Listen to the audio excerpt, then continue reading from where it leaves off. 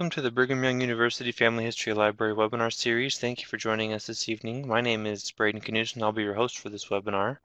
We have a few polls down at the bottom of the screen that we'd like to ask you to fill out for us as we go through our announcements and introductions today.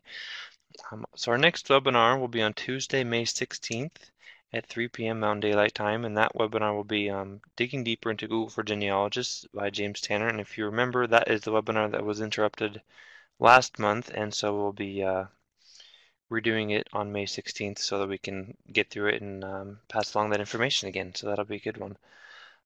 And if you have any suggestions for us, you can go ahead. There's a poll. You can write in for any topics you'd like to hear about, or you can email us anytime, and we love to get suggestions and incorporate those into the webinars in the future. So today we'll be pleased to hear from Bob Taylor, who will be giving a presentation titled Getting People into Family History. Bob Taylor, CEO of the Family History Guide L3C, has been actively doing family history for over 25 years. He has combined his passion for genealogy with his background in instructional design to produce a new learning resource for family history, the Family History Guide. Bob earned his bachelor's degree from Brigham Young University and master's degree from California State University, Los Angeles, both in music education. He has been a featured presenter at RootsTech 2016, UV-TAG, and the BYU Family History Conference, in addition to numerous family history fairs in Utah.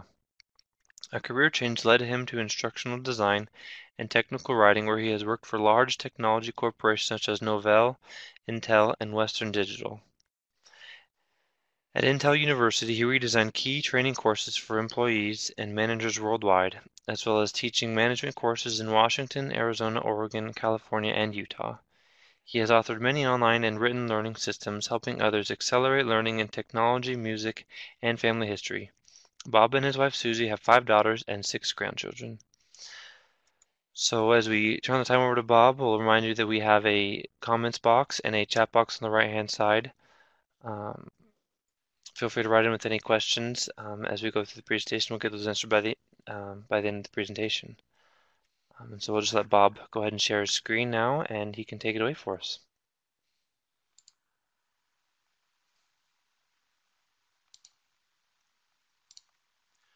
Welcome everyone to the webinar on getting people into family history. This is a subject very near and dear to my heart, as I have the opportunity to travel with the Family History Guide at different conventions and family history fairs and so forth.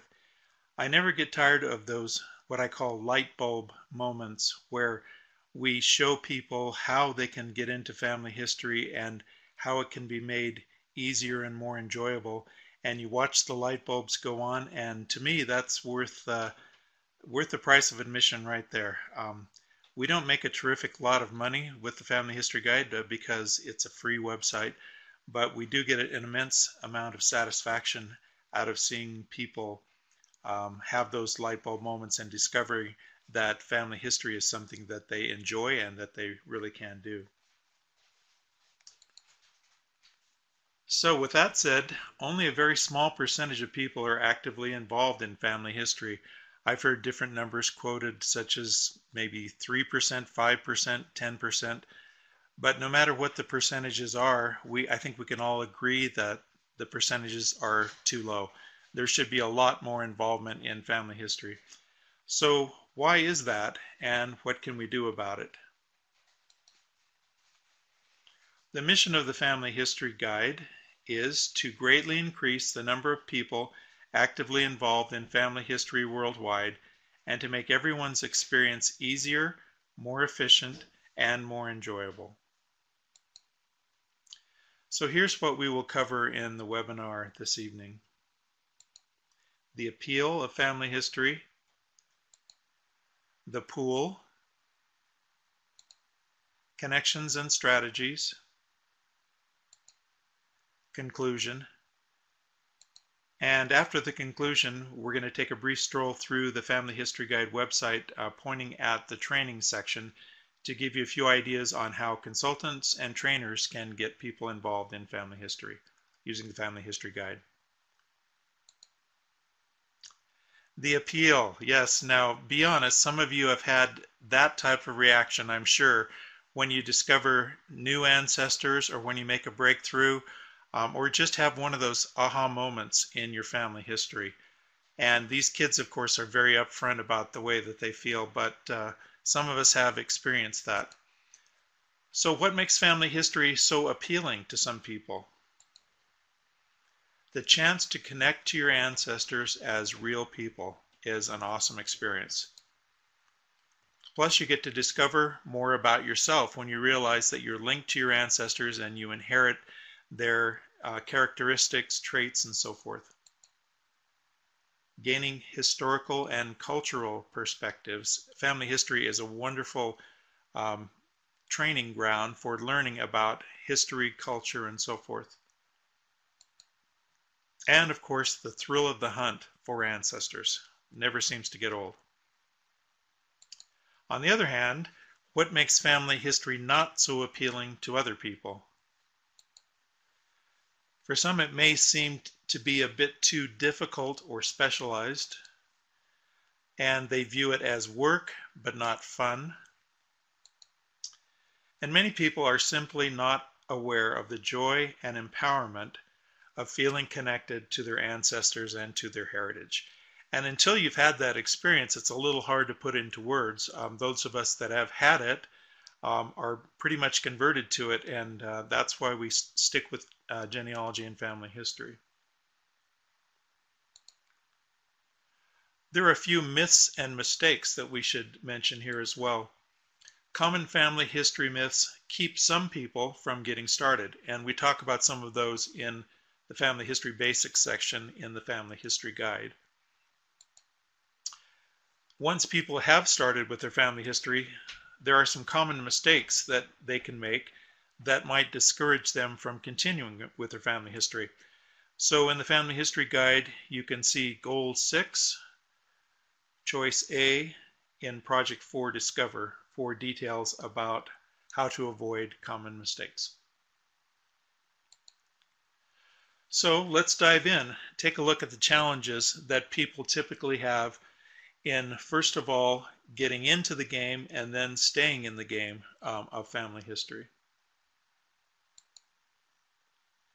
The pool. Some of you may remember that the Family History Guide posted an article on its website.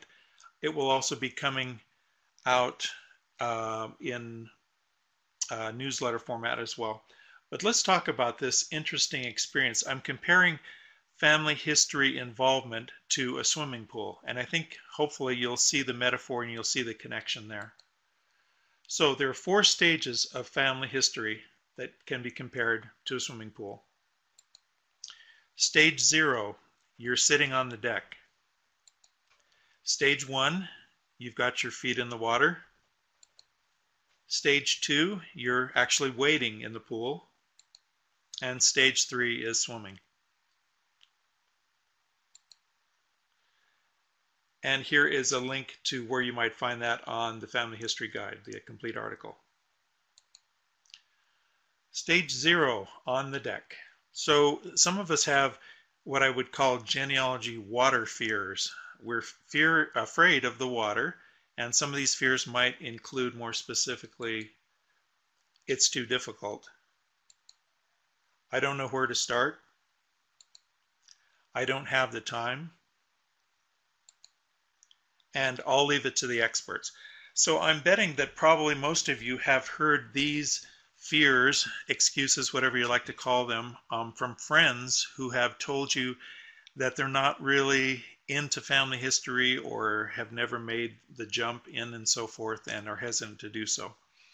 So it's good to remember that these are some common fears, and perhaps we've had these fears or anxieties at some time as well. Let's take a look at these one by one. It's too difficult. Well, not really. Family history has elements that even children can understand and enjoy. And I'm sure that most of you have seen children actually get involved in family history in one aspect or another. I've seen 8 and 10-year-olds at a family history library basically catch the vision of what family history is about, even to the point of being able to do some basic research. I remember talking to one 10-year-old boy, and he said I've got ancestors, great-grandparents from Florida. And I said, well, you could do family history and genealogy research for them. And he said, no, I don't think so because I really can't afford to go to Florida. And I said, you don't have to go to Florida. For example, with Family Search, you can see records about your ancestors right here online. You don't have to hop on a plane. And he just looked at me and said, really? So that was his aha moment as a 10-year-old, and he was into the game for family history. Most of us have done more complicated things in our lives than family history as a whole. And it varies by person, but family history has a reputation of being deep, abstract, kind of strange, and so forth. But anyone that's been to school has probably done some things that are perhaps even more difficult than family history. These days, it's a lot easier to find great tools, websites, and helpful people. I remember back in the day when basically you had to write a letter, put the stamp on, send it in the mail, wait a couple of weeks until someone got back to you with a reply like, sorry, don't have any information, try again. Things have progressed enormously, and it's a lot more enjoyable and more efficient these days. And yes, it can be fun. A lot of the fun depends on success. So as we're getting people involved in family history, we want to make sure that they are having some mini successes that can keep them motivated and really help them feel like they're enjoying it and having fun. Here's a thought that we should think about. We mistakenly think that getting started with family history work means we are supposed to jump into the deep end of the research pool and either sink or swim.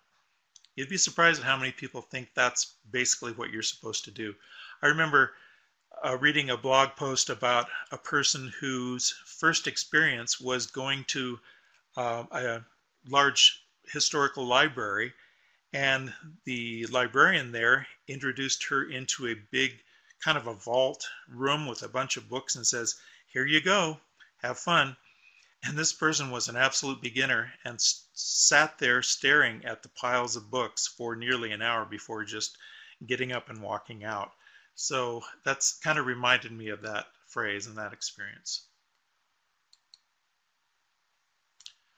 Number 2, I don't know where to start. Well, you start at the beginning, but that can be a little bit tricky. Where is the beginning?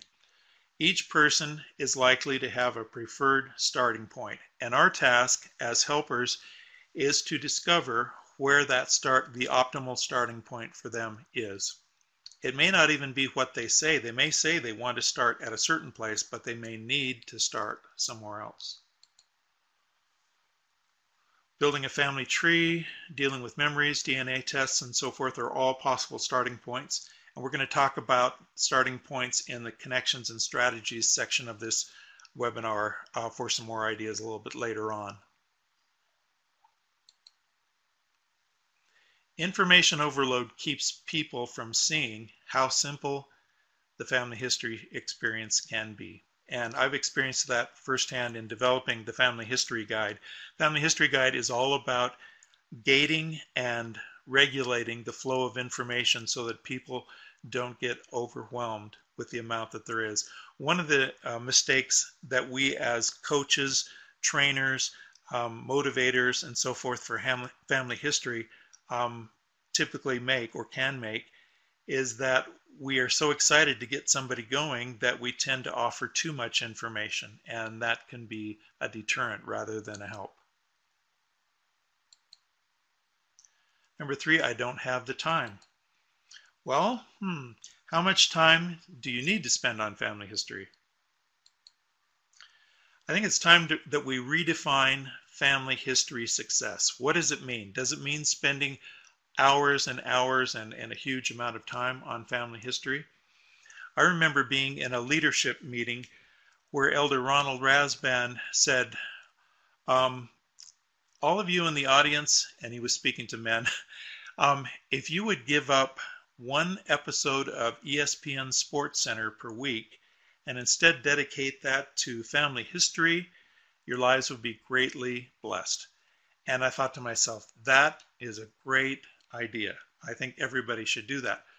But he didn't stop there. He proceeded to pull out of his suit coat some photos of his aunt and some memorabilia and so forth. And he said, this is what I've been working on this past week. And he proceeded to tell us some stories about his aunt and ancestors and so forth.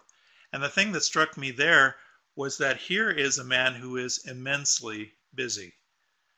And yet he knew what he was talking about. He was living the example. He was doing his family history. He wasn't spending 3 days a week on it full time, but he was spending enough time that he was able to make some breakthroughs and some successes happen. So that had a great impression on me. Once a person sees an objective and the direction it takes to get there, the time factor usually takes care of itself. And you'll notice that whenever you're doing something that's particularly enjoyable, time seems to go by pretty fast. And of course, that can be a problem in itself if we let the time get away from us. Family history should not be a black hole of time and energy. It should be a vital part of a balanced, enjoyable life. Think about that. Some people are hesitant to get into family history thinking that they will be sucked into a black hole because they see others who basically have had that or are having that happen to them. So one of the keys for us in helping people see the beauties and benefits of family history is when they see that, yes, you can have a balanced and enjoyable life and still be involved in family history. Surprise, it really does work. Number 4, I'll leave it to the experts. I bet a lot of you have heard that. My Aunt Sally does it all. My Uncle John takes care of our family tree and so forth. Problems with that rationale are you can still enjoy family history and thrive on it without being an expert. And perhaps the biggest one, we need family history connections with our ancestors and living relatives just as much as the experts do. It's kind of twisted logic to say that certain people who are into genealogy are the ones that should have those meaningful connection experiences. The rest of us don't need them. That's really not true. And there's always plenty for everyone to do. The experts, so to speak, will never get all of the work done. Success in family history is more often achieved by connections than by breakthroughs. And if you think about this statement, breakthroughs may not happen all that often. When they do happen, they're pretty exciting. But you can have connections to an ancestor as you read through their life stories or discover records about them.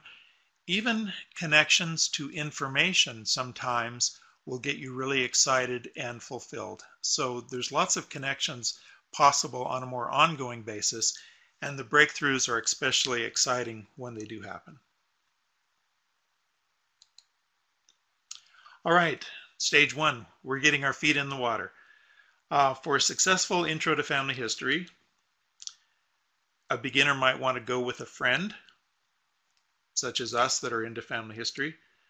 Start easy, enjoy and learn. Get in and out smoothly.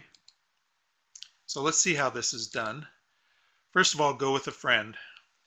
We can offer to guide someone through their first family history steps. Or we can point them to the family history guide for their own guided learning experience. I've had this happen where someone will say, I'd like to get started with family history, and I don't have the time to sit down with them, but I'll say, well, there's this website called the Family History Guide, and here's the website URL, and it's basically a structured learning environment, and they'll be off and running, and they'll do just fine with it. Optimal, if you can, is both. Guide them and use the Family History Guide as a guided learning experience. Start easy, enjoy and learn. The emphasis here is on small tasks. If you convey to your friend that you are going to do something that maybe to you sounds doable or is even long term, they don't necessarily want to know how huge the ocean is that they're going to be swimming across. They want to know how they can get from point A to point B successfully. So part of the objective here is to create small tasks that they can do and you can help them with. Creating a login into Family Search, navigating their existing tree, browsing through memories, and so forth. Each task that they find success with can build a connection point. So as we said, they can really benefit by enjoying small victories and getting acquainted with their ancestors in the process. It helps to reflect on what you're learning and how that will help you going forward. The thing we want to avoid is having a learning experience and then saying, okay, that's a checklist item, I got past that, now what's next? Everything that we learn should be carried forward with us because it's going to shape our future experience in family history. Some things more important than others. Get in and out easily. This is something we don't think about all that much. Know where you've been and what you want to do next. Some people take their feet right out of the water because they don't keep track of where they've been and where they're going, and retracing steps and going around in circles can be fairly discouraging. Like we said before, you want to keep focused on narrow goals. Don't get swept away in trying to do it all. And now we go to stage 2, weighting.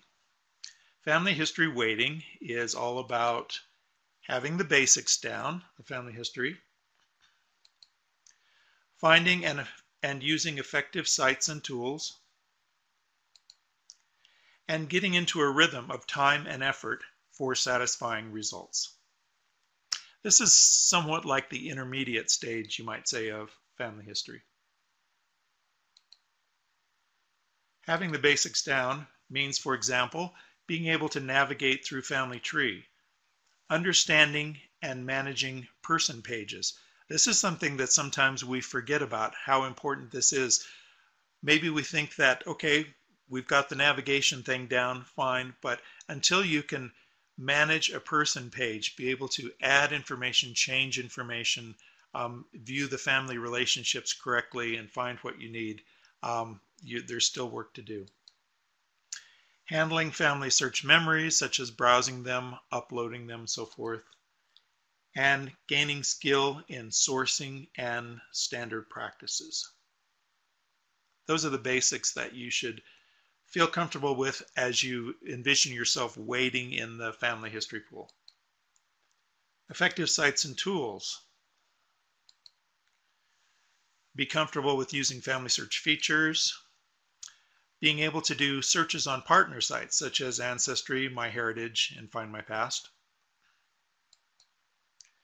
and using the Family History Guide as an ongoing learning resource, and we'll talk more about that later.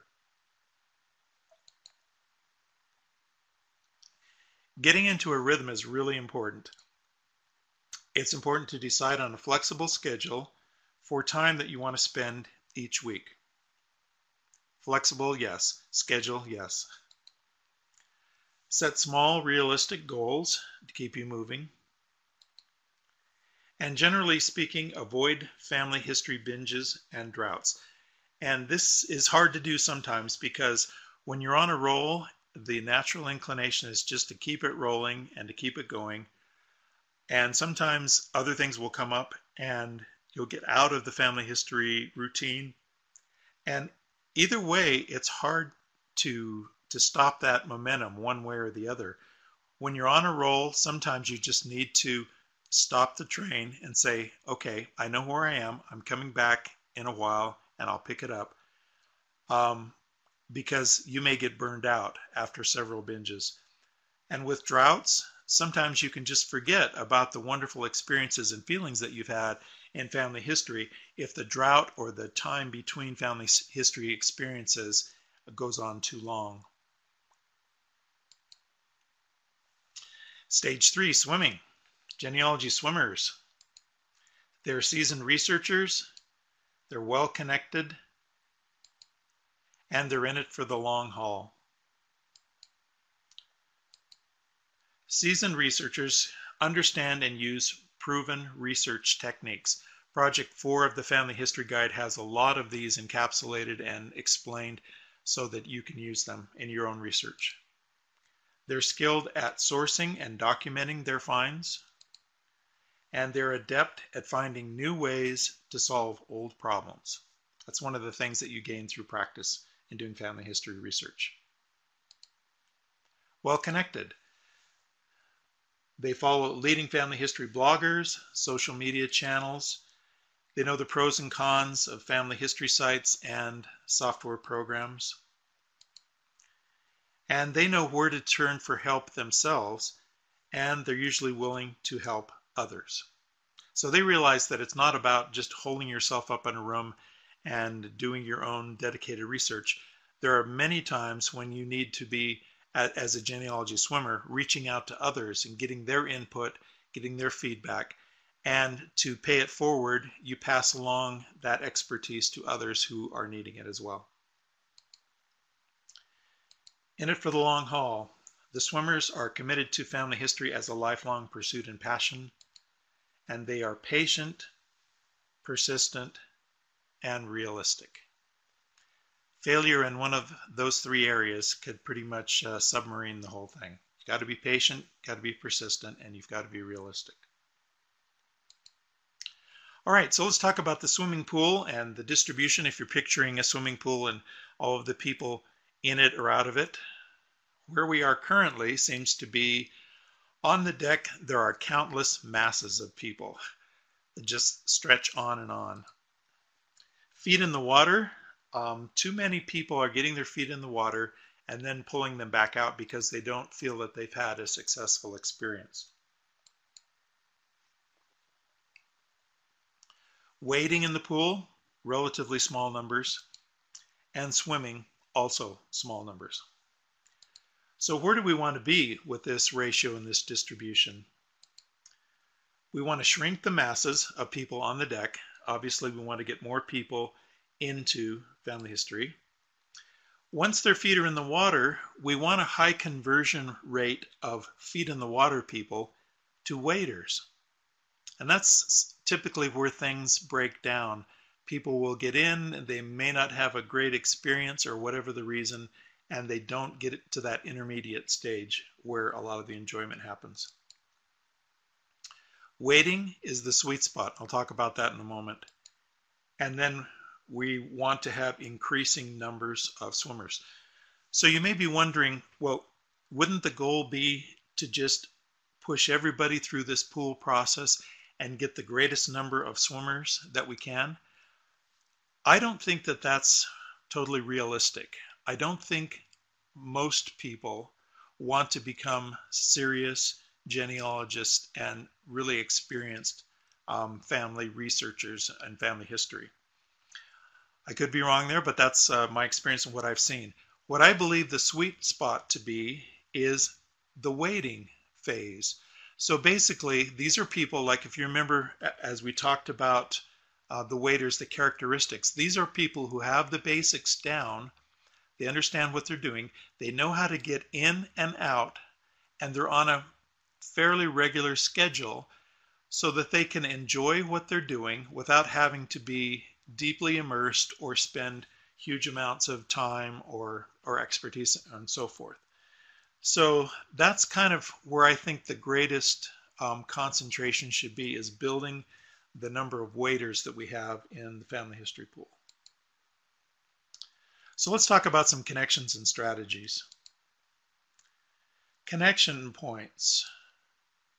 Now, as we talk about connections, we mentioned earlier that you can connect, have a feeling of connection with your ancestors. The points in your family history experience that kind of connect like a spark plug or a wire that make that connection possible are the things in this list that I would recommend. Number one, building a family tree. Number two, collecting and sharing your ancestors' memories. Finding new cousins. That may sound a little bold. My individual story is fairly astonishing. In doing my family history, I have actually discovered a number of first cousins that I did not know existed. We had somewhat of a fracture in our family. Some people didn't want to talk to other people and so forth. But by doing family history, I have come to know cousins, first cousins that I did not know existed, and that is an amazing feeling. Of course, finding new cousins can also be third, fourth, fifth, and so forth. Learning how to research new information, indexing records to help others, collaborating and getting help, learning new technologies to help you along, and discovering your heritage through DNA tests. So as you look at this list, all of these can be connection points that resonate with some people, maybe more than others, but there's got to be something on that list that would reach just about anybody, anywhere, and you can probably visualize or empathize with that. Connection points are a lot better than checklists. You don't want to measure your family history experience by, quote, the number of things that you got done, unquote. So how do we build personal connections in our family history work? Well, we add the family history guide, and you'll see, those of you that are familiar with the family history guide, when you saw that list of 8 connection points, you would have noticed a real resemblance to that and the 8 projects in the family history guide. So building a family tree is covered in project 1, where you navigate family tree, update person pages, add ancestors and sources, clean up the tree and merge records, and produce family history charts. Number 2 is related to project number 2 in the family history guide. Gathering records, interviewing relatives, browsing photos and documents, sharing them, writing life sketches and histories. Number 3, project 3, descendancy, finding new cousins, identifying descendancy lines using family search tools, Fazilla.org and other tools. Learning how to research new information is project 4. Get organized, identify lines, form strategies for success, learn internet search skills, learn problem solving skills. So as you look through these bullet points, any one of these items, any one particular item might be that connection point that gets someone into family history if they can be successful with it. And the whole purpose of the family history guide is to help them not be overwhelmed, but to be successful with particular skills, knowledge, and work that they're doing. Indexing records. And a side note here, you're probably familiar that Family Search has redone their indexing. They're now focusing on web indexing. So the Family History Guide is in the middle of being overhauled. Just one of those joys of being in the business. Every time Family Search changes something significantly, we get to follow along and make the changes, corresponding changes in the Family History Guide. So learning how to index records, setting goals, using web indexing, that's the big thing now, and learning to decipher old handwriting. Collaborating, getting help, knowing where to find online help resources. This is Project 6. Joining Facebook groups and genealogy societies. This is a good one for those who are new to family history once they discover that they can get some organized and interesting help from a number of different directions. Collaborating with others and helping others with their family history. Learning new technologies. Accessing webinars and podcasts on family history. Using mobile devices, laptops, social media tools. Some of the youth, when they discover, oh yeah, I can use social media, absolutely, for your family history, and genealogy software programs.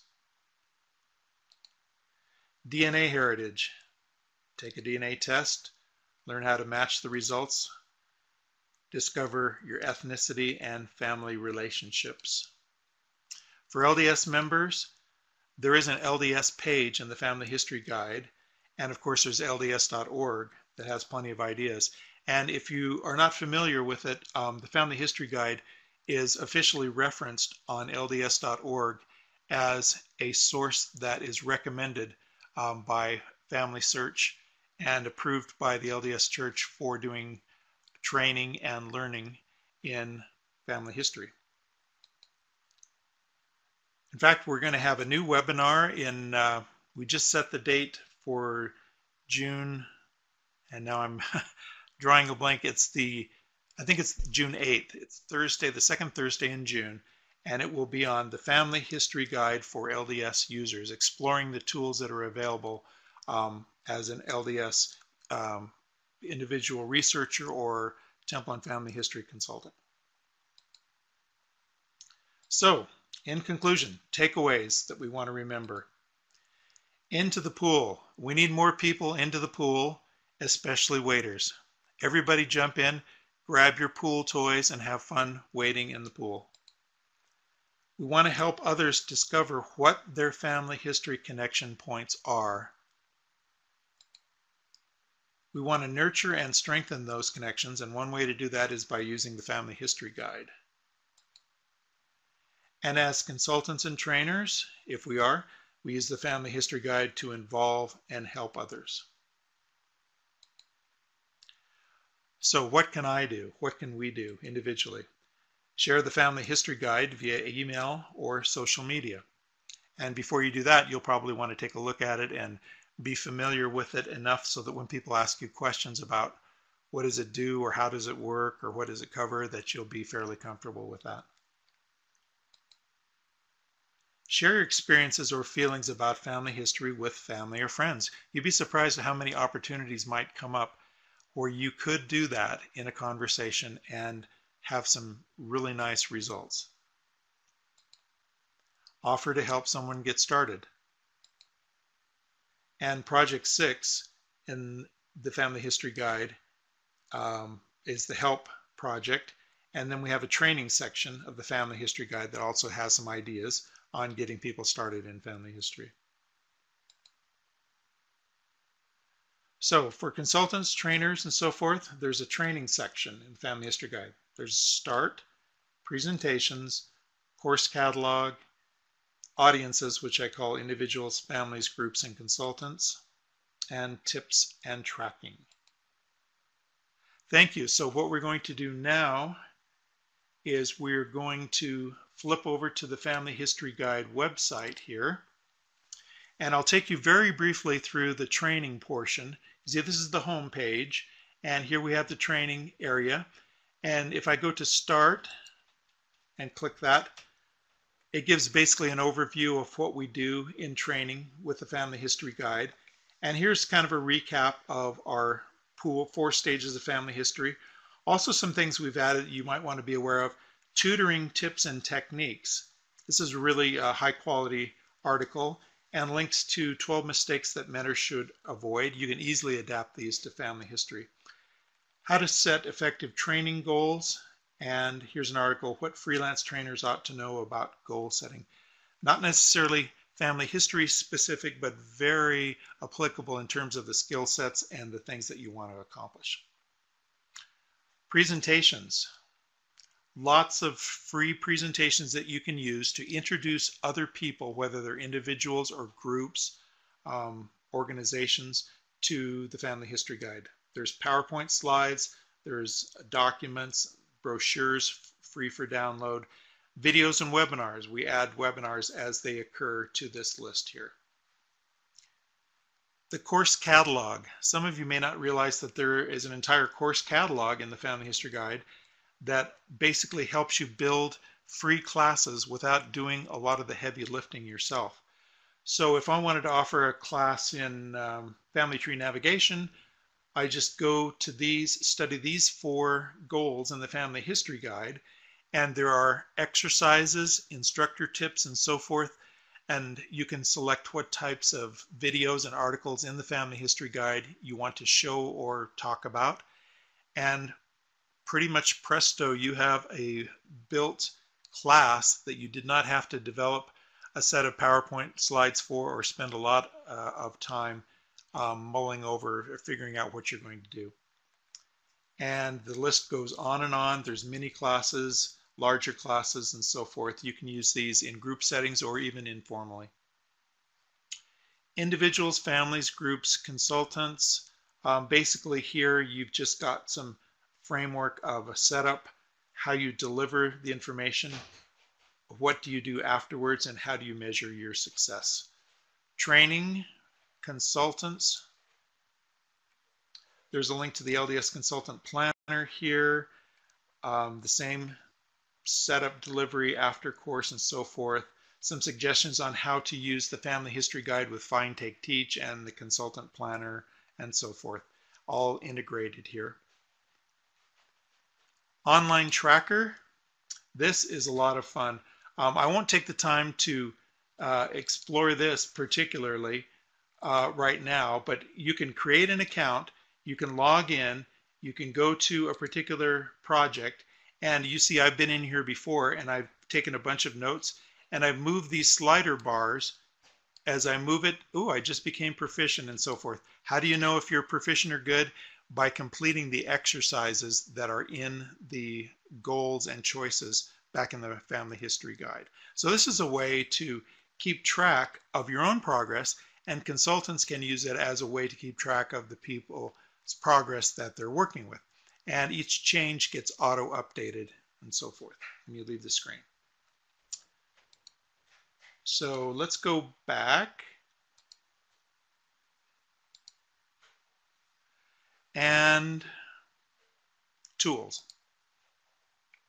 Miscellaneous training tips, instructor tips, ways to make your classroom experience more effective.